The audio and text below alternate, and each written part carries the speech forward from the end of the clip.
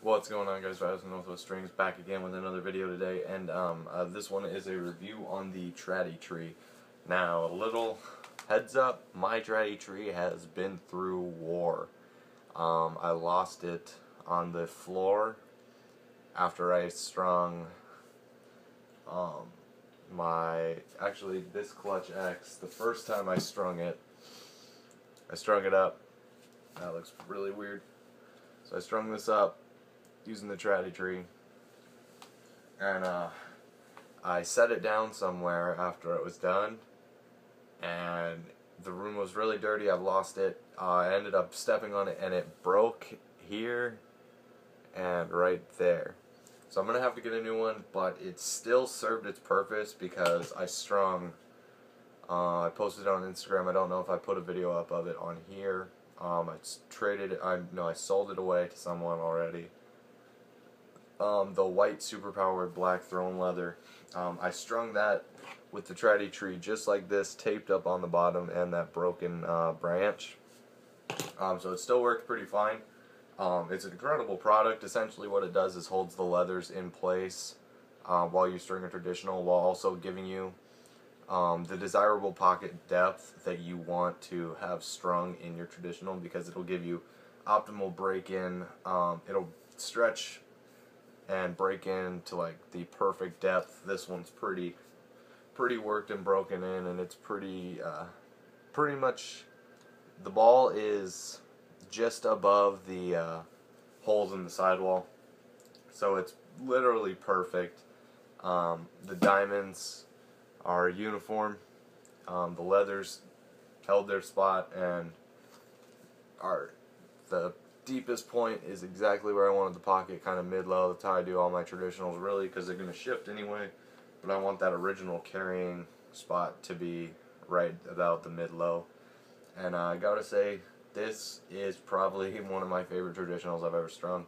It's 8 diamond, all white with white throne leather. It came out so nice and so clean, and all the diamonds are uniform, and the pocket depth is exactly where I want it to be. The pocket placement is exactly where I want it to be. You literally place the Traditree wherever you want it to, wherever you want the pocket to be, and that's where the pocket is. It doesn't break in higher or lower. It breaks in right in that spot. So I had it about here on the head, and you can see that's basically where the deepest point of the pocket is. Granted, it will shift, but the deepest point of the pocket when you're carrying it in 2 hands is going to be right here, and that's where I like my traditionals to be. I don't like my traditionals to be way up here or way low. It's kind of like a mid-low, sort of, sometimes mid, so Traditree, definitely recommend investing. They are pretty much, I know I'm going to use it for the rest of my life stringing traditionals. It's that good. It works that good. And I don't know, I can't imagine not using one now. And I know that, I pride myself on my traditional stringing because usually I just freehand them and then tension them up and see how they turn out. So I kind of pride myself on my traditional stringing, and I don't like to get like much help. I didn't really, when I was first starting to string them, I didn't really ask anybody. I just kind of glanced over a few tutorials, looked at pictures, and just kind of tried to replicate it the best I could while figuring things out on my own. So I kind of pride myself on being self-taught, but you can never go wrong having a little extra help. And I know one of my biggest problems was inconsistency in the leathers. One of these center ones was always deeper than the other, or one was always tighter, or one was always, pulled more to the left than it was, and it's just, this holds them in place so you can string a beautiful traditional. All these leathers are in place, and it's just, I recommend it to anyone that strings traditional, just because you can never go wrong having help. I'm going to say that because that's basically the point of this video. It holds the leathers in place, so you will get a consistent pocket every time.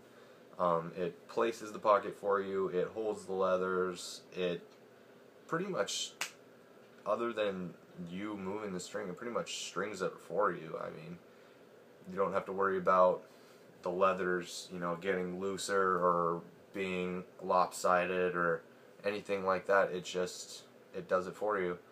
So it's a pretty incredible thing. Definitely recommend, if you string traditional, to pick one up. And you don't want to have your sidewalls too tight, because I almost broke it before I even used it.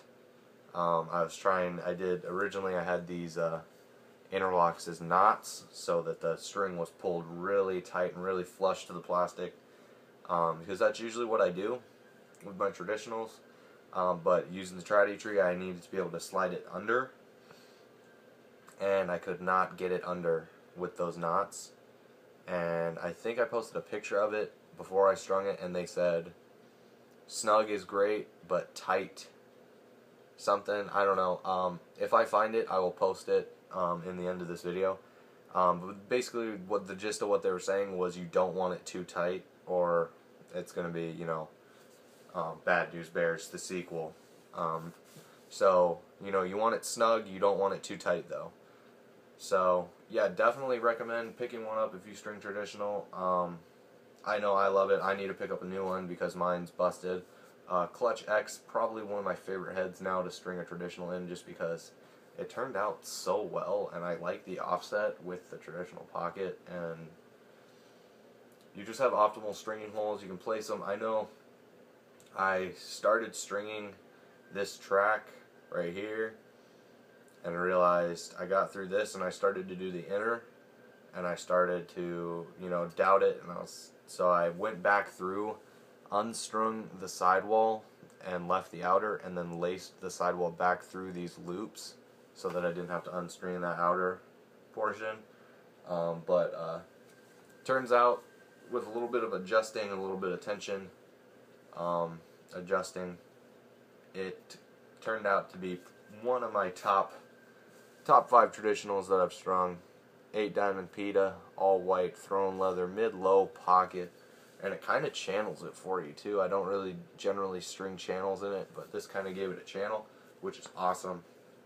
I don't really shoot for that in traditionals because it doesn't really matter, but yes. So Traditree, I give it a 10 out of 10, 100%. I'd give it 11 if that was mathematically possible, but I'm going to pick up a new one in the coming weeks. You guys should too if you string traditionals, or you're wanting to learn to string traditionals, because it's an essential product in the traditional game, in my opinion.